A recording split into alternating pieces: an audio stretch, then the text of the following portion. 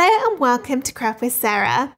In this video, I'm showing you how to make something that has been requested over and over again for a very long time. So I'm excited to finally be sharing it with you. And no, it's not this teddy bear or even this lighthouse. In fact, it's the stands that they're sat on. One of the top questions I get is, how do I display layered projects if I don't have a frame to put them in? Well, you can make these gorgeous little papercraft stands. 2 different types are included and you can download them absolutely free using the link in the description of this video. This is the first type of stand, which is nice and sturdy, and it comes in 2 sizes. This long one and then one which is half the width for your smaller projects. Simply place your design on the little shelf at the front and it will stand up perfectly. If you'd prefer something that doesn't show so much at the front, there is also this stand. So if I take this out, you can see this is more like the traditional back of a photo frame, and it sits there. It's got these little feet at the front. So you put it down and then line your design up in the feet and it sits against that back piece perfectly. Let's find out how to make them. You can download the free cutting file for this project at craftwithsarah.com/free-SVGs or follow the link in the description of this video to go straight to the download page. The download comes in a zip folder and you need to unzip this before you can upload the files into Cricut Design Space. Once you've downloaded and unzipped the folder, open up Cricut Design Space and start a new project. Go into Upload over on the left and then Upload Image. Make sure you choose the unzipped version of your folder and within there go into the subfolder called SVG files. This has the 3 different types of easel stand which I've included as part of your free download. The first one is the one which goes together just by folding it down the middle, more like an artist's easel. And then the second and third ones are the more blocky style of easel. They're actually the same design, it's just the second one is double the width of the third one. So I'll show you how to do this for both Easel 1 and Easel 2. We'll start with Easel 1, so I'll drag that into Design Space. It looks a little bit weird when you load it in, but that's fine. Just click on Upload. Then it will appear in your recent uploads, so you can click on it and then go Add to Canvas. Now it will load in with black as the fill colour. And to change the colour, just click on that bottom layer in the Layers panel, and then you can change it to whatever you want. We need to format one of these layers into a score line. So I'm going to click on the layer, which just looks like a little line. You might not even be able to see it. And then under Operation, change it to Score. You know that's worked because when you click away, it looks like a dashed line. Finally, we need to tell the Cricut where we want it to score. So select both of those layers by dragging a box around it and then press Attach. And that's all there is to do. It should load in at the correct size. You can resize it if you want to, depending on what type of project you're making. When you're happy with the size, press Make It. And then here is what it looks like. You can change the paper size if you want to. Let's call that score line down the middle, and this is ready to cut. This design works best when cut from really thick card, for example, craft board or holographic card or just anything that is really, really thick. If you use lightweight card, you'll probably find that it won't be strong enough to hold the weight of your design when you put it on the front. So that's design 1. I'll show you how to make that a little bit later on, but now let's see how to load the other type of easel design. I'm going to go into Upload again and then Upload Image. This time I'll select Easel 2 and press Upload. Click it in the recent uploads and then press Add to Canvas. Here it is. And we have different layers this time. We have got more of them that we need to turn into score layers. So with my design all clicked, I'm going to go Ungroup to separate out all the pieces.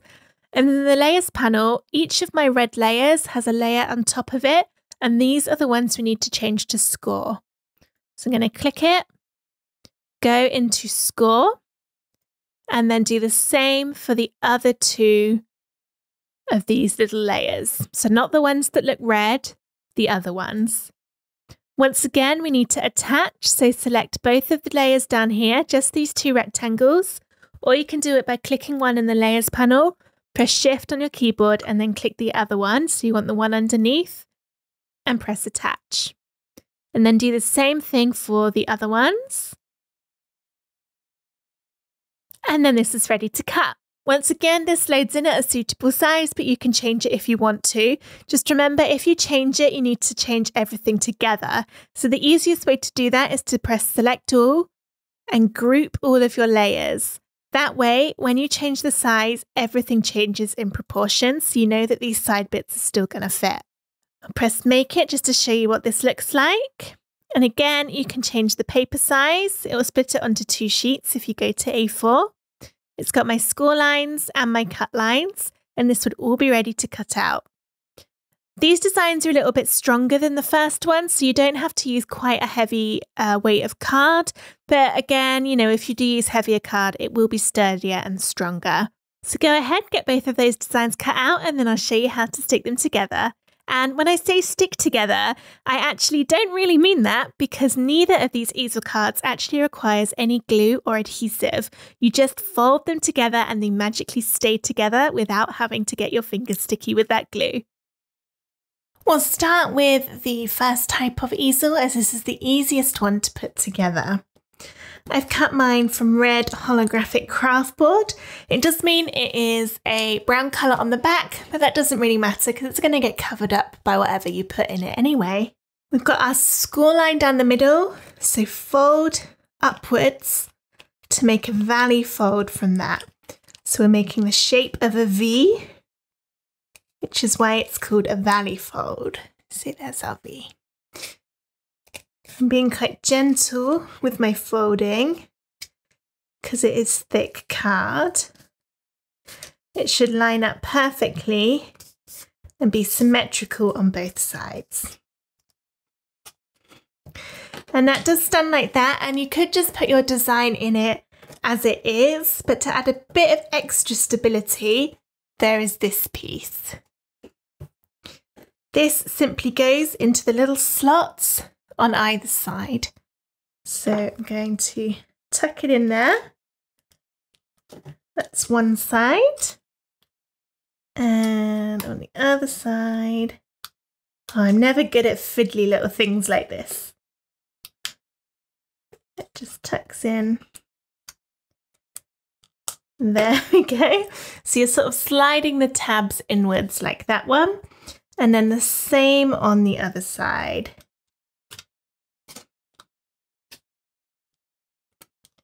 One, and come on. It's definitely a knack to this that I don't have.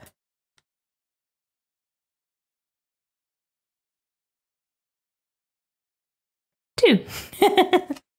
Once they've both slid in, you'll have the piece there which sits straight flat, and it just keeps this exactly where we want, so it's not going to accidentally close up, and it gives that extra stability in the middle just so it sits a little bit firmer and you can put your design on the front.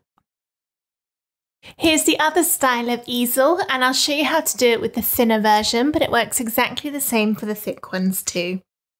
We'll start with the big piece and position it so that the bit with the dashed lines is at the bottom. First, we're going to mountain fold down the first score line. So fold it downwards so that we're making the shape of a mountain in that fold.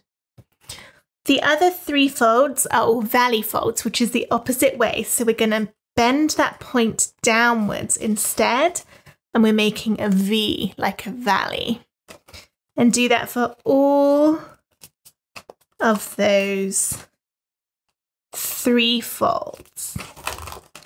There. And then next I'll do the sides. So fold in the little triangles.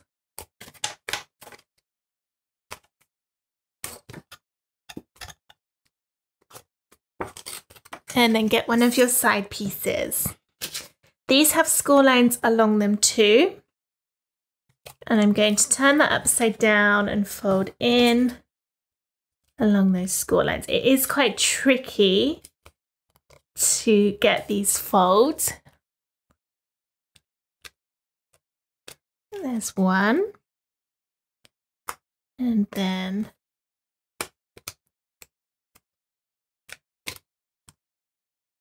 two.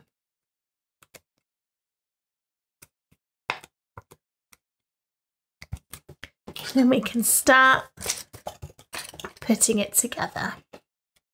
So how this works is that these triangles will go through the holes so that they're hidden from view. So it'll be really nice and neat without the need for any glue. Start with that top one. You want to make sure both of the ends of the triangles go through the hole, as that's what holds it in place. It's a little bit fiddly. Go on in. There we go.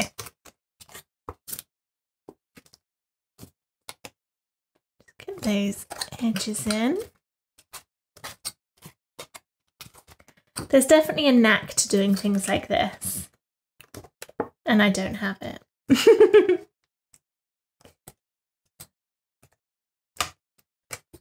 One's done. When it's done, fold it inwards so it's not going to pop out again when you're doing the other ones. That one's all through, excellent. And now I can do the other side. So first one in there, and the second one, two, and just wiggle them in, wiggle, wiggle, to get the corners in.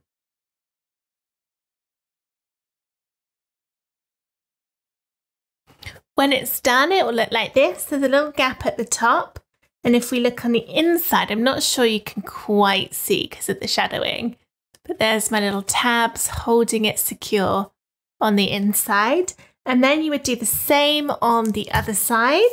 I've got one I've already made. Here we go. I've got one side on, two sides on.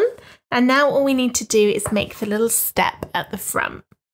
So just fold upwards to make a triangle, and then stick the little tabs through the holes. Oh, I am all fingers and thumbs today. I can't do anything. I've been trying to craft most of the day and just failing at everything. I don't know what's wrong with me. 1, 2. Go in, 3. Oh no, my one's come out again. Okay. Once they're through,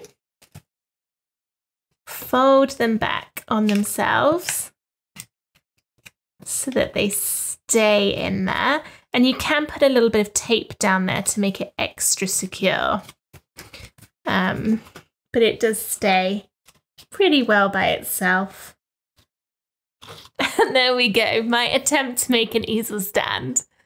And then your layered design would just sit in the front.